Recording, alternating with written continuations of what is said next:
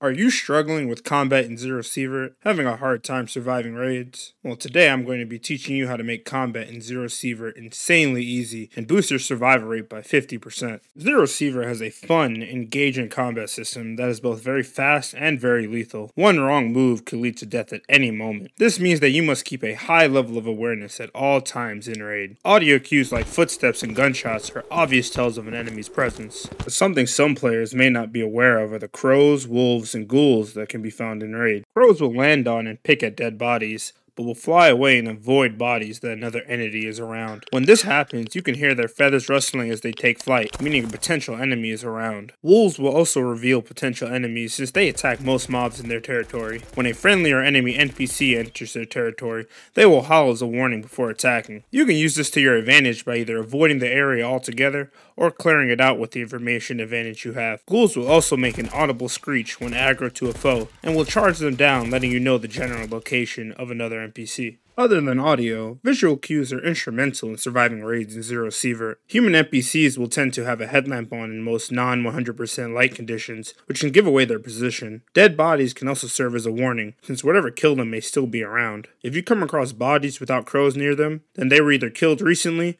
or someone or something recently disturbed them. In both cases, it is prudent for the player to be on guard, as something not so friendly could be nearby. Another tool you should be using to maintain awareness is the extended aim or scope feature. This is right-click by default and gives you a larger view in the direction you are aiming. This gives you a huge advantage over NPCs as you can see them before they can see you and outrange them as well. This next topic is vital to any player in Zero Sievert: good movement. Having good movement is crucial to not only surviving, but winning enemy encounters in this game. This is especially true once you come across enemies with high levels of armor that you can't one or two shot. But what is good movement in Zero Sievert? To me, good movement is movement that efficiently gets you to your objective in the safest manner possible, with the lowest likelihood of being hit. This means that you try not to stand still as much as possible, especially in gunfights. Bullets in Zero Sievert have a projectile travel time, which means you can dodge enemy shots, as well as bait them to waste ammo. You can jiggle peek a corner, get info on where the enemies are positioned, and then either reposition if there's too many, or re-peek with your crosshair already aimed on them, making shooting them easier.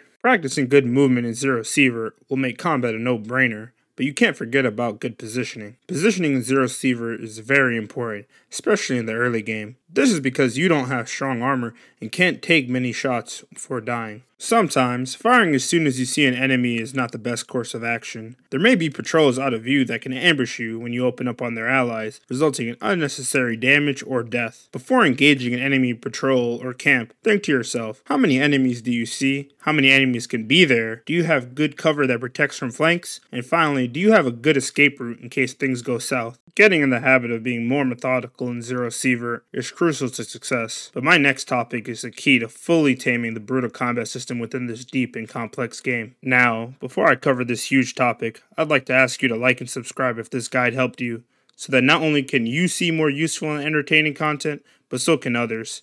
It really does mean a lot and makes the hours of planning, filming, and editing worth it. Now, the biggest thing that can make combat so much easier is understanding how your equipment, namely weapons, ammo, and armor, works, and how to optimize your kit to do the job you want it to do. This will become even more important when the hardcore mode is added, since death may mean loss of gear. In Zero Sievert, armors have several performance modifiers that dictate how well the armor will perform against different things like radiation and anomalies. While they each are important in their own way, we are going to be focusing on durability, class, and fragility. Class is the armor class, which can range from 1 to 6, with 1 being the worst protection and 6 being the best. This can stop or reduce the damage of incoming bullets. Durability is the overall health/condition of the armor. The less durability, the less effective the armor is at stopping bullets and reducing damage. Fragility determines how quickly incoming damage reduces an armor's durability, with higher fragility reducing durability faster. These stats work in tandem to protect against different ammunition types found in Zero Sievert. It is best practice to use the armor with highest class available, as once you start having more successful raids from following the points in this guide, the cost to repair your armor becomes minimal. Ammo in Zero Sievert have different characteristics that affect performance against different armors and enemy types. The main thing to know is the penetration value. When a bullet hits a character wearing armor, the armor's class and durability values are put against the penetration value of the bullet fired. Every 10 points of penetration an ammo has equates to the ability to reliably pen 1 full class value of an armor. So an ammo with a penetration value of 32 can reliably pierce an armor with a class rating of 3, but will struggle with a class 4 armor. To get through a class 4 armor reliably, the ammo would need a pen value of 40 or higher. This means that using the ammo with the highest pen available to you is almost always the best choice, since you want to have the highest chance to penetrate enemy NPCs' armors. Yes, they do less DPS to unarmored NPCs like mutants and animals, but using a couple extra bullets to kill them is worth being able to kill hunters and the like without having to bullet holes them. I would advise most players to build the ammo producer as their second or third module, as having a reliable stockpile of ammunition is a great boost to your combat readiness. Weapon stats are another key tool to make the combat in Zero Sievert less brutal. Building a reliable weapon that makes cutting through the horde of enemy NPCs a lot easier allows the player to worry about other aspects of combat and the raid in general. The stats that go into this are durability, accuracy, recoil, and ergonomics. Accuracy is the spread of the weapon, which cones out while firing. Accuracy is determined by this bar and this number. The longer the bar and smaller the number, the more accurate the weapon. Recoil is how much your crosshair moves while firing. The lower this number is, the better. Ergonomics is the delay between moving your mouse to a position and your crosshair or scope moving to that position. The higher the value, the better. These attributes are determined by the attachments used on the weapon, with some attachments being better than others. You can find attachment boxes on all maps, with some hotspots being the weapon store in the mall and the police station in the forest. The most important weapon stat, however, is durability. The durability of a weapon affects the weapon's accuracy, damage, and the chance for the weapon to jam, with lower values affecting the weapon more negatively. It is vital to get in the habit of maintaining your weapon with repair kits or the workshop module to ensure a good durability when going into raid. It is the worst feeling to die with a bag full of loot because your 30 durability weapon jams during a key moment in a firefight. 2 or 3 weapon repair kits should last you until you build a workshop, which I recommend to be the very first module built every run. That's it, guys. My guide to making the difficult combat in Zero Sievert a little less difficult. Did this help you? Did I miss anything? Or do you disagree with something I said? Let me know down in the comments. I'm very excited for the difficulty updates coming next patch. Hopefully hardcore gets added and we see a new meta emerge with budget kits and other similar features. Okay, see ya.